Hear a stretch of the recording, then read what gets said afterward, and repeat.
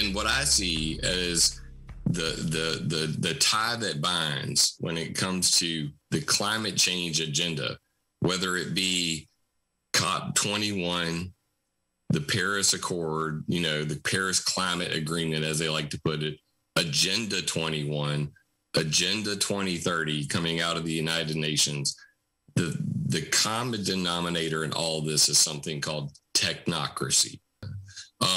That one of those tankers, just one, produces more CO2 than every single car on the planet. Wow. I mean, when you just take that into account, that's why I say you're here, then you got your corporations.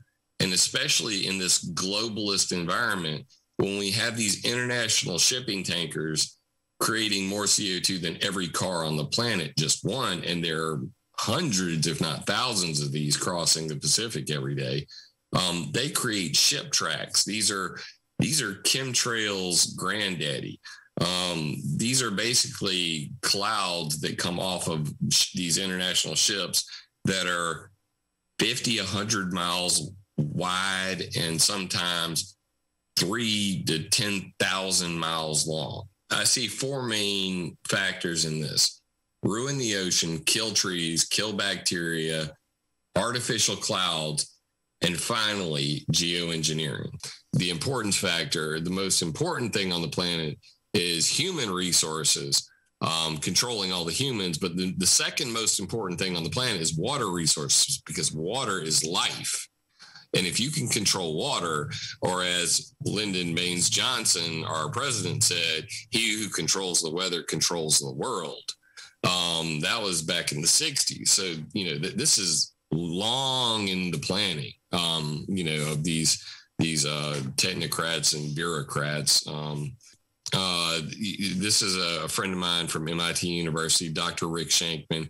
He put out an article called Genetically Modified Weather, the Tale of Frostban Synthetic Bacteria.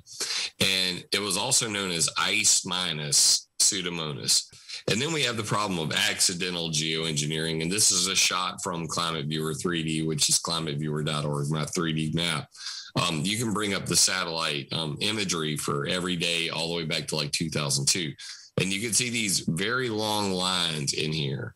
And these are the ship tracks. And all of this creates what's called marine stratocumulus.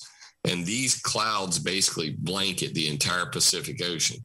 If the time and place of seeding is selected with care, the climate effect of cirrus thinning can be enhanced. For that, only long-wave warming effects of cirrus clouds should be targeted, and their solar effect should be avoided. Now, I'm going to translate this, so don't trip out. This can be achieved if seeding is limited to high-latitude winters or to nighttime seeding.